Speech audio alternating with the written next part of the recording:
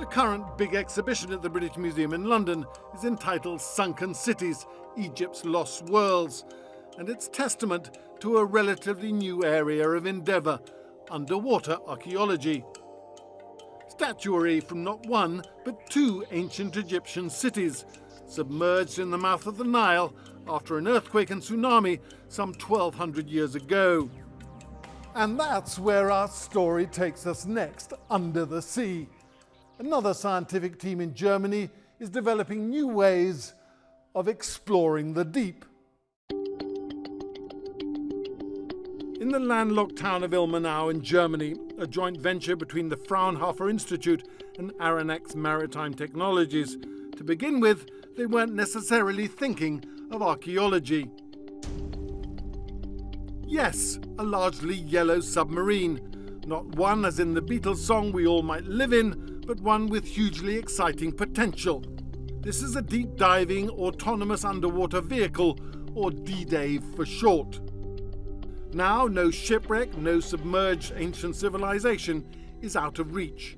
Humans are better informed what's happened on the moon, and 95% of all our oceans are not explored by us.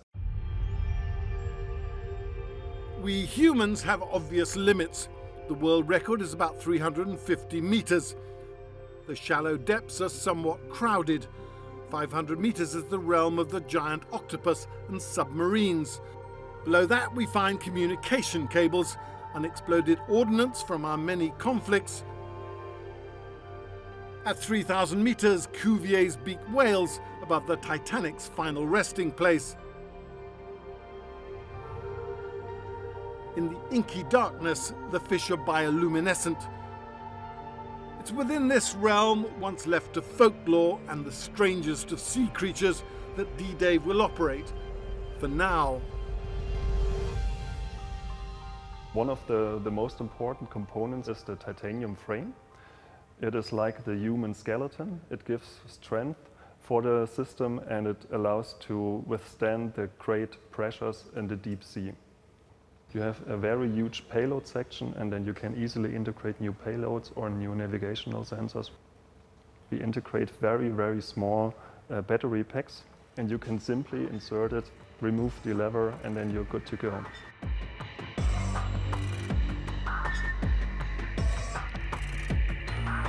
The prototype is deliberately blind, using sonar rather than light.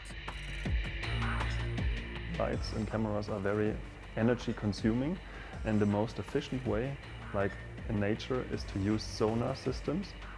The software creates, based on the echoes, an image of the sea floor or even a 3D map, and we can detect very small objects.